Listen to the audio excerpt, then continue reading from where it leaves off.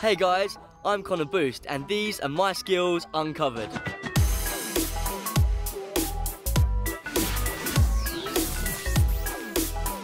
Now remember guys, these tricks that I'm showing you are tough and you have to take care when you're practicing them. So make sure you're warmed up, you've got lots of space and you listen to my advice.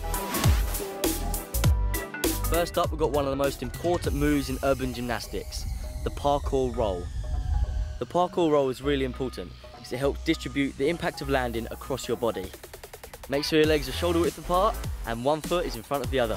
Make a triangle shape with your fingers and place it on the floor in front of your leading foot. Imagine there is a diagonal line all the way from your leading shoulder all the way down to the bottom of your back. Use this as a guideline for the roll. Drop your shoulder in front of your hands and push the momentum forward into the roll. Use your hands in the triangle shape to push yourself back up onto your feet. The parkour roll may seem basic, but it's one of the most important core moves in urban gymnastics. So get practicing.